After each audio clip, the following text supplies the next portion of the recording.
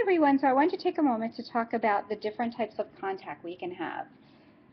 So with respiratory, you break it down between droplet and aerosol.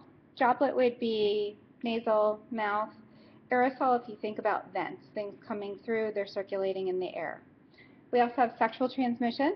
We have skin to skin. Remember, you could do knuckles, you can high five someone without having sexual contact, but coming in contact with skin and a potential pathogen. Blood, mother to fetus. Mother to fetus can include childbirth. It can also include placental transmission. Mother to child via breast milk. Those are all types of examples of direct contact. Indirect, you have fomites, which are inanimate objects, so a toilet seat, a doorknob, a shopping buggy handle. Food. Food could be fecal oral, so improperly washing hands after having a bowel movement, or it could be just improperly cooking food. A couple different ways with food. Water. Soil is one that a lot of people forget about.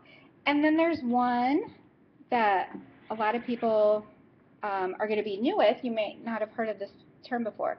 Nosocomial. It's the Greek word for hospital. So nosocomial infections are going to be hospital or facility acquired infections.